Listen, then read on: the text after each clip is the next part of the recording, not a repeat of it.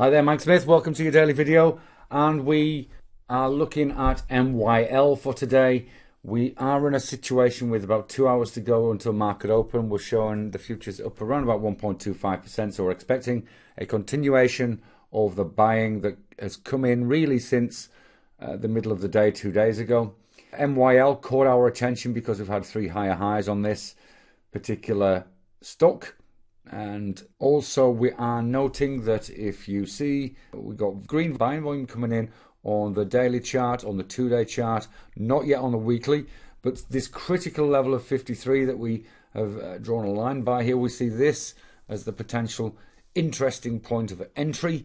That might be sufficient for the planets to start to align for potentially a low risk trade, such as a butterfly or a credit spread, perhaps below $50, or even an out of the money debit spread, a bull call spread at 55, 57, 50. We'd stay away from directional trading simply because it is still on downtrend on the daily chart. We might see that move into congestion if it breaks 53, likewise on the 2-day chart.